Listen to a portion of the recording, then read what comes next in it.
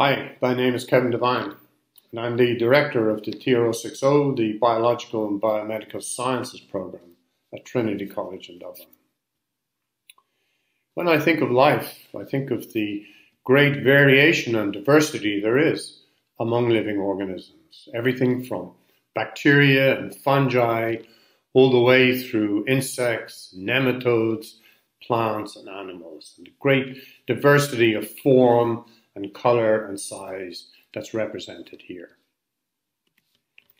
And even if you focus in on one order, the Lepidoptera, you can see among these butterflies, you can see all of them clearly butterflies, but again a great diversity and variation in color and in size and in shape and in pattern. Charles Darwin talked about this great diversity and talked about endless forms of life most beautiful. If you think of beetles, there are 350,000 species of beetles. Beetles of all shapes and colors and sizes. And if you even focus in on one type of beetle, the ladybird, you can see diversity and variation in the number of spots, the placement of spots, and the type of spots that are located on the surface. When the great biologist J.B.S. Haldane was asked at the end of his career, was there one great message that he got from his study of biology? And he said, the Creator, if one exists, had a great fondness for beetles. If you think also of the variation in dogs, dogs vary in size from tiny dogs of less than half a kilogram in weight, all the way through to huge dogs, 50 kilograms. And in that variation, there's variation in size and in shape and in color and in behavior. And the interesting thing about dogs is all dogs are in fact domesticated grey wolves. In other words, this great diversity of dogs has evolved from the grey wolf. So a huge diversity and variation among living organisms. And yet there's a great unity to life. The great biologist Jacques Monod said that if you understand the Escherichia coli, then you understand an elephant. So what did he mean by this? He meant that there's a fundamental unity to all life forms. And if you can understand the bacterium Escherichia coli, then the same principles will apply to the cells of the elephant. So what is this unity of life? Well, all life is cellular, and cells are the basic unit of all life.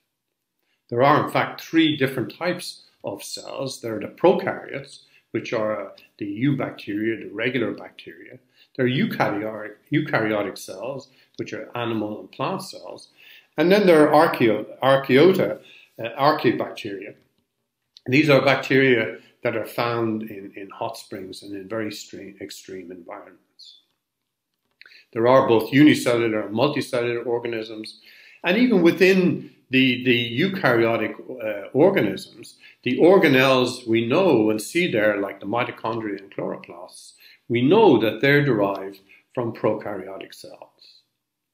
So the specialized cells are built into tissues, tissues into organs, organs into systems, and then into multicellular organisms. Another great universal feature of life is that DNA is the hereditary material for all life. DNA in all organisms is composed of adenine and guanine, cytosine and thymine, sometimes in viruses and uracil. And the three-letter words of the genetic code are by and large the same in all organisms. For example, the CGA codon, which encodes the arginine amino acid, encodes arginine in bacteria, in beetles, in bats, and in beech trees. So there's a great unity to life. So we have a great unity to life forms at the same time as having this great diversity. So how are these two concepts linked? They're linked by a phrase from the great geneticist Theodosius Dobzhansky, who said, "Nothing in biology makes sense except in the light of evolution." And of course, evolution is what unifies biology. It unifies these concepts of the unity of life and explains how that even though there is a unity to life, how we can generate diversity in life forms. And we generate diversity in life forms by the generation of variants and mutants. And these variants and mutants interact with their environment and compete with each other for resources. And through a process of survival of the fittest, these go on and thrive and in turn generate more mutants. So this great diversity of life is generated through the process of evolution acting on fundamental life processes. And this has given us the tree of life, the universal evolutionary tree, where we have the three great domains of life, the bacteria here, the archaebacteria here, and then all eukaryotes, animals, fungi, plants, ciliates, and so on. And it's this plan that gives us the fundamental plan for our course in TRO 60, the Biological and Biomedical Sciences program. So we will tell you about the great fundamental processes that are in all living organisms. And these are the biological molecules that are, from which biological systems are made. We'll talk about the biochemistry, DNA and genetics, and energy metabolism. These are fundamental processes in all life forms. We tell you about how single cells become multicellular organisms. We tell you about multicellular life. We tell you about how multicellular life develops. We talk about the physiology of multicellular systems, and we talk about behavior and biodiversity. And then, of course, we tell you about evolutionary processes, about DNA, how variants and mutants are made. We talk about mutation of DNA, and we talk about how this drives the process of evolution. And of course, a fundamental aspect of evolution is the generation of mutants in populations and how these populations interact both with each other and how they interact with the environment. So we tell you about ecology and the environment and population structure. So it's these processes then that inform the organization of the modular structure of the course. So these are the three modules, the fundamental modules in biology that we present. One from molecules to cells. So this is the molecular aspects of biology, biological molecules, DNA, genetics, mutation, the biochemistry of life, energy metabolism. This is biology at the molecular level. And then we have modules called From Cells to Organisms. This tells us about multicellular life, about the development of multicellular organisms, the physiology of multicellular systems, and their behavior and neuroscience. And then the third module, From Organisms to Ecosystems, talks about the biodiversity, population structure, evolution, ecology, and the environment. So these modules then cover the range of biological studies from the molecular at the molecular level all the way through to multicellular organisms interacting with themselves and with their environment. Now this is the structure of the Biological and Biomedical Sciences stream. It's a 4-year stream.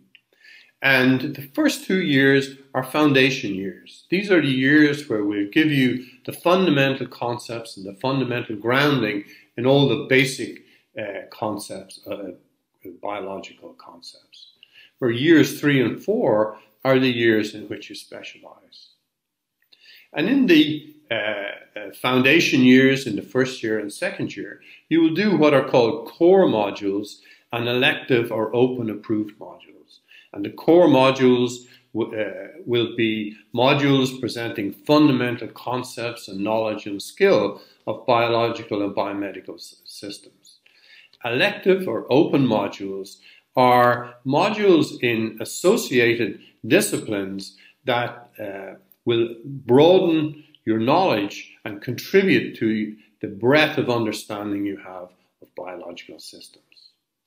So these 2 years then are foundational for all students who enter the TRO 60 Biological and Biomedical Sciences stream. And then at the end of second year, you make a decision, because in years 3 and 4 are years in which you specialize. And we have 11 moderatorships or 11 degree programs, and they're listed here: biochemistry, botany, environmental sciences, genetics, human genetics, immunology, microbiology, molecular medicine, neuroscience, physiology, and zoology. And all students who successfully complete their second year program are eligible to do any and all of the 11 moderatorships. And each moderatorship has a quota of students who will enter that moderatorship. And the allocation of moderatorships is made at the end of second year. It's based on your performance in your second year exams, and it's based on your performance and, of course, your choice of moderatorship. So at the end of second year, then, you will choose in which area you want to specialize. The molecular sciences like biochemistry, genetics, human genetics, immunology, the more multicellular, multicellular organisms, neuroscience, physiology, and then the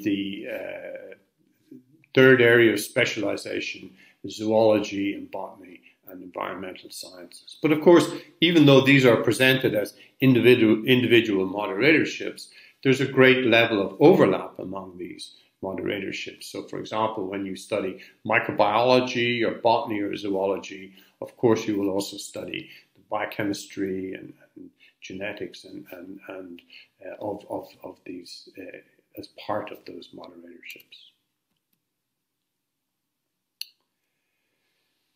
So the core biology modules then that you study in first year, there are 2 core biology molecules, from molecules to cells. This is the molecular biological sciences. And then from organisms to ecosystems, the more organismal. And then in the second year, these 2 modules are expanded to 3, from molecules to cells, from cells to organisms, and from organisms to ecosystems. So these are the fundamental modules, the fundamental modules in biology, what we call the core modules. Now let me tell you about the structure of the course. So in your junior freshman year, so this is the first year, there are 2 semesters, and the first semester, it takes place in the Michaelmas term, and it runs from September to December. And the second semester from January, February, right through until April. And you will see that the 2 fundamental biology modules, from molecules to cells, this is a 10-credit module, and from organisms to ecosystems, this is a 10-credit module. Molecules to cells will be presented in the first semester, and organisms to ecosystems in the second semester. Now, of course, to get a fundamental understanding of biological systems, you need to know chemistry. And we have a module, a 10-credit module, presented in the first semester called Chemistry for Life Sciences. So this is fundamental chemistry, but with a slant towards studying chemistry that's appropriate and relevant for the life sciences. And in the second semester, you'll do a module on mathematics, statistics, and computation. Biology is more and more becoming a large data study of large data sets, and you need the mathematical and statistical and computational skills to deal with these large data sets. So these will give you fundamental competencies in both chemistry and also in math, stats, and computation. So these are your core modules, 2 core modules, 20 credits in the first semester, 2 core modules, 20 credits in the second semester. Now, in addition to that, you choose an open or an elective and optional module. And this is the selection. You have Spaceship Earth, an Introduction to Earth System Science, 10 credits. Introduction to Geology, a Beginner's Guide to Planet Earth, also 10 credits. We also have Foundation Physics for Life and Earth Sciences. So there's a module presented in the first semester and a module in the second semester. So you will choose to do that in one or other semester. And then the module on Science Education and Communication. Again, you can do that in the first and the second semester. So in addition to the 20 core credits, you must choose one of these 3 modules in the first semester and one of these 3 modules in the second semester. And of course, you can't do the same module in both semesters. Now in the senior freshman year, and that's the second year, again you do 40 core credits, 20 credits in the first semester and 20 credits in the second semester. And in the first semester, you'll do a 10 credit module from molecules to cells. You will also do a module of statistics and computation, building on the competencies from the module presented in first year. And in addition to that, we have a 5 credit module on the history, philosophy, and ethics of science. In the second semester, we have the 2 core biology modules from cells to organisms, a 10 credit module, and then from organisms to ecosystems, another 10 credit module. Again, these are the core modules that are taken by all students studying in this stream. Now again, you choose 10 credits in each semester, and this time you have to choose 10 credits from among this selection in the first semester and this selection of modules in the second semester. So in the first semester we have a 5 credit module on sustainable production, molecular nutrition, a geology from atoms to rocks, sedimentary processes in environment, and influences on animal behavior. So you choose 10 credits, 1 10 credit module or 2 5 credit modules. In the second semester, again, you choose 10 credits from this selection, a 5 credit module, genomes, disease and diversity, microbes, immune systems and their interactions, chemistry for biologists, dynamic earth, and Euclidean and non-Euclidean geometry. So, a summary then, these are the courses and the modules that you study in the first 2 years. And then you make a decision, as I said, to study and specialize in one of the 11 moderatorships in your 3rd and 4th year. As I said, all students are qualified for all the moderatorships, and you choose which moderatorships you would like, in which you would like to specialize. And since each has a quota, they're allocated based on your choice and also on your performance in your second year exam. Now, in years 4, you specialize in your degree subject, and this is your main area of study. For example, genetics or zoology or botany and so on. In 3rd year and 4th year, you'll be taught by researchers. These will be leaders in their own field.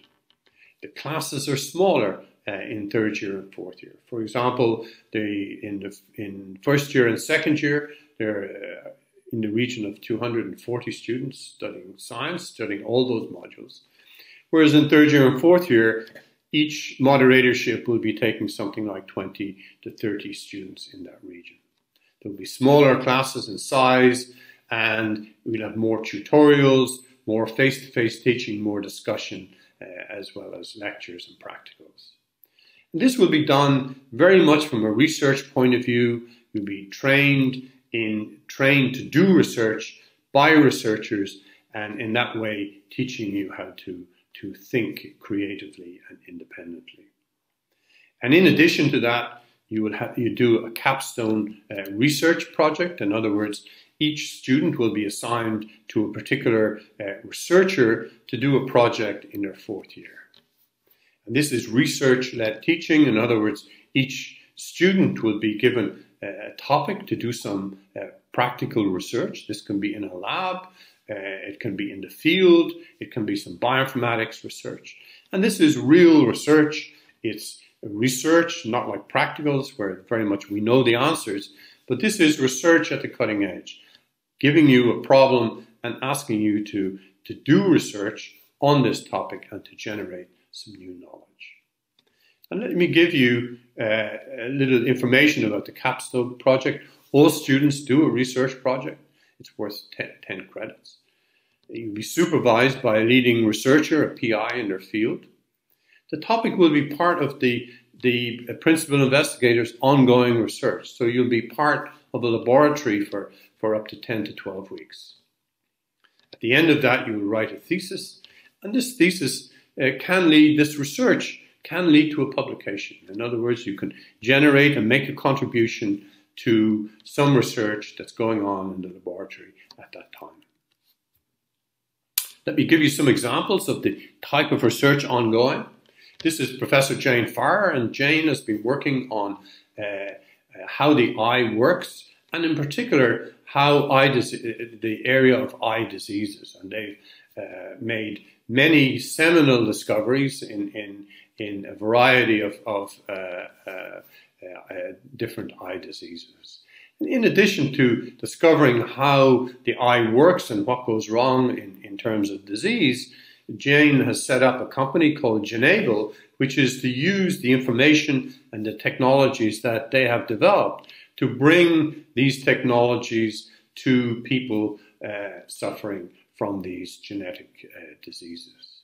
So the research is not just fundamental research. Of course, it is fundamental research, but it's also research and using that knowledge for the application to genetic eye diseases. Professor Joan Gagan works on Staphylococcus aureus. You'll know about Staphylococcus aureus and MRSA, methicillin-resistant Staph aureus, the so-called superbug. And this is a huge problem. Antibiotic resistance is a huge problem. One of the major problems facing society today. So many things wouldn't be possible if we didn't have ways in which we could control infection. And you can see here an experiment. This is a bacterium that's growing on a plate, and that's the haze in the background. And then each of these discs has an antibiotic applied to the disc. So the disc is put onto the plate. And whenever you see a halo around the disc, as here, you can see that this bacterium is sensitive to this antibiotic. So it's sensitive to this antibiotic and this antibiotic and this antibiotic. But you can see here two antibiotics in which this bacterium has become completely resistant. This one completely resistant, this one with a very low level of sensitivity to the antibiotic. This is Professor Luke O'Neill, and Luke studies the immune system and inflammation. And Luke made seminal discoveries about the inflammasome and the inflammasome complex. And he showed that this gene, NLRP3, is a major control point in triggering inflammation. And this was a seminal discovery because being a regulator of inflammation, the potential exists that if one could control the activity of this regulator, then you could control inflammation. And of course, they were able to develop an inhibitor of NLRP3, and thereby this inhibitor would be potentially applicable to a whole variety of autoimmune type diseases like atherosclerosis, Parkinson's, allergies, asthma, autoimmune diseases, inflammatory bowel disease, rheumatoid arthritis. All of these diseases are caused by inflammation in one way or the other. And this inhibitor of NLRP3 is a potential drug to lessen and control each of these diseases. And this is a seminal breakthrough, and Luke set up a company called Inflazome, designed to develop therapies for inflammatory diseases. And this company, Inflazome, was recently sold to Roche, where we'll take some of these inhibitors and do clinical trials to see how successful they are in controlling inflammation. So this program in the Biological and Biomedical Sciences is really not just a program to give you an education in the biological sciences, but really an education for life. It's a rigorous training in a field, teaching you how to think independently and creatively. The employment and career prospects are outstanding because you have a very fundamental education with many transferable skills. For example, in data handling and statistics, in communication and presentation, in creative and critical thinking, problem solving, and agile learning.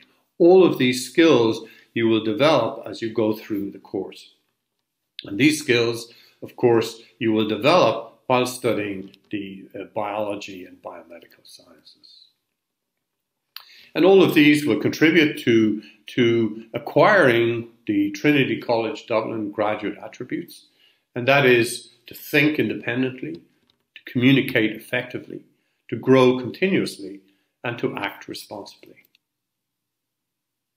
So the question then, what do our science graduates do? What do they go on to do when they graduate? About 1/3 go on to be professional scientists. That is, they go on to do research in academia or research in industry or in research organizations. About 1/3 will go on to either teach and use these qualifications to teach, go on to medicine or journalism, law or agriculture, or go into administration. And about 1/3 will go outside of the science area, but relying on the transferable skills that I mentioned while training in science, using these transferable skills in other areas and in other fields. Finally, let me give you one story of a Trinity College graduate, Bill Campbell. Bill Campbell is a graduate of the Trinity College Dublin Zoology Department. He graduated in 1952. And Bill shared the 2015 Nobel Prize in Physiology or Medicine with Satoshi Amura. And their seminal discovery was concerning a novel therapy against infections for roundworm parasites. This is perhaps one of the most heart-wrenching pictures. You can see here are two adults, and both of these adults are infected with this roundworm, and these adults are now, because of this infection, are blind. And these adults are being led along by a child, probably not yet infected with this roundworm. And this terrible disease, river blindness, is prevalent in Central and South America and also in large parts of Africa. And what Bill Campbell did was to discover the production of a compound from Streptomyces avermitilis. And this is a molecule here called ivermectin. And ivermectin was found to be particularly effective in the cure of river blindness. And not just effective in curing river blindness, but also had very, very little side effects. And this basic biological molecule was modified by chemists, produced by the bacteria, but then modified by chemists to become even more effective.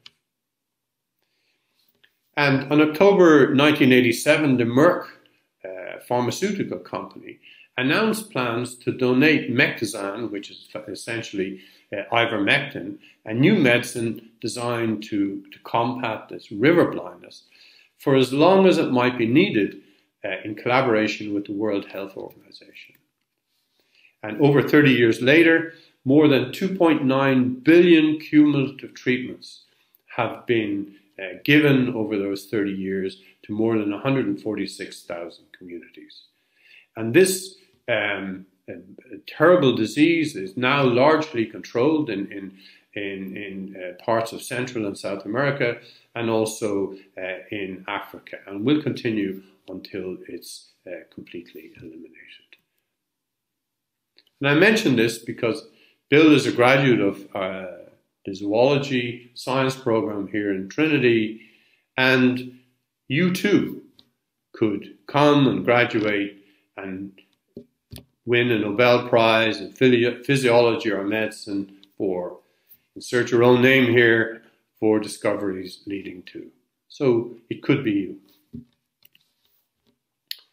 But whatever you do while your time here at Trinity College, you will be happy. And these are the graduates of a couple of years ago from the genetics department, all just newly graduated, and as you can see, happy people. Thank you.